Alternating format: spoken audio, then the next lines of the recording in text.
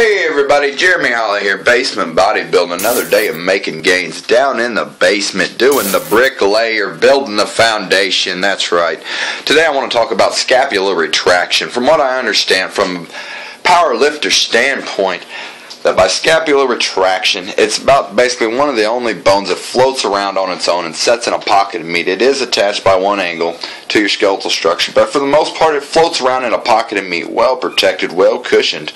So I want to try today is working on my form. I'm trying to lay the bar right there across the top of my scapula. Then I could retract it and raise my elbows up and keep my shoulders pulled back, and it really creates a nice pocket of meat for that bar to sit in.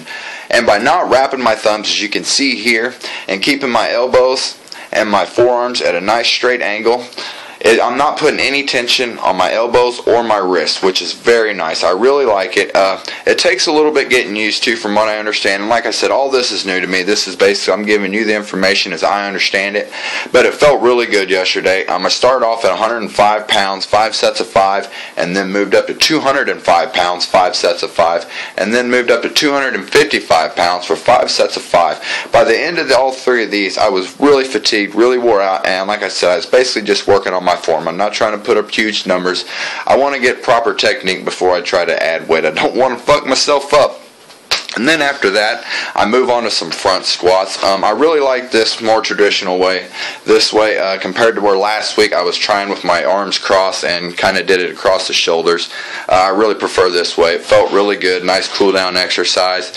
And then I moved on to some goblet squats. I tried to do these 5 sets of 5 with pause squats. I tried to give it a nice good 3 count, but being fairly fatigued, you know, you kind of got to push through it and do what you can do.